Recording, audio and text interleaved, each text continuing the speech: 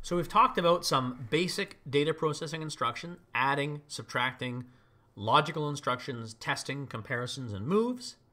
Now we have some special purpose data processing instructions, multiply, multiply and add, and swap. These are important because they are used often and they are a little more complicated than just regular adding and logic. And as we saw in the previous videos, computing multiplication is a long, complicated process because it's a state machine process. You have to shift and add and shift and add and shift and add. And so the multiply instructions in ARM are specialized instructions. They're still data instructions. You still have bits 27 and 26 being 0, but you have special conditions across here which specify multiplication, multiply, add, and swap. So these are special instructions that we're going to look at. So the multiply instruction, you have two flags. You have the flag A, which says whether or not you're going to do the add, and you have the flag S, which specifies whether or not you're going to store the condition code register. And then you specify 4 registers, RD, RN, RS, and RM, and we'll look at what they're for in a second.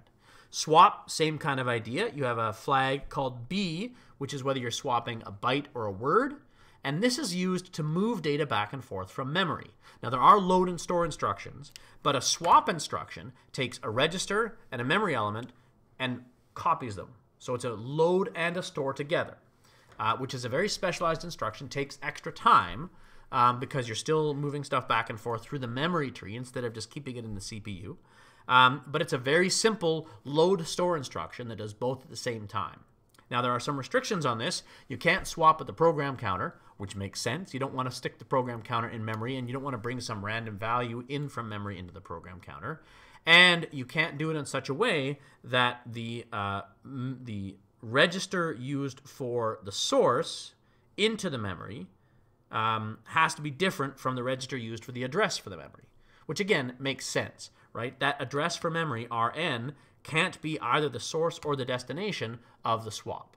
That makes sense. So we'll get into these in a bit more detail, each one. So multiply, for example, you can multiply R1, R2, R3, and that just says into register R1, multiply R2 and R3 and put the results.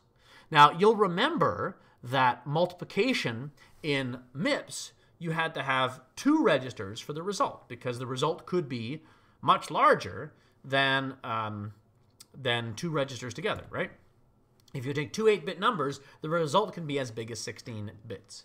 But in ARM, it doesn't worry about that. It says the result is going to be the result. And if you're multiplying 2 numbers together and the result is bigger than 4 million, well, then you're going to have a problem.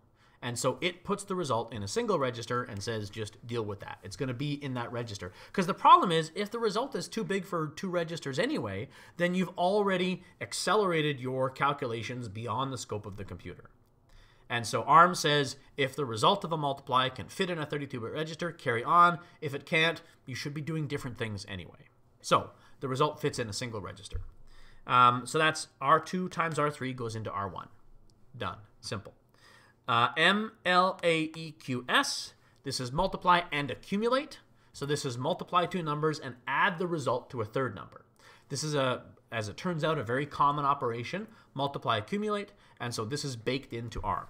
So multiply and accumulate, conditionally on the previous instruction being equal, or z equals 0.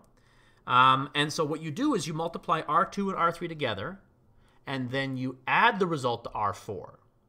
And because you've got the S flag, you're going to set the condition codes there as well. So this is a very common, as it turns out, operation, multiply and accumulate, R1, R2, R3, R4.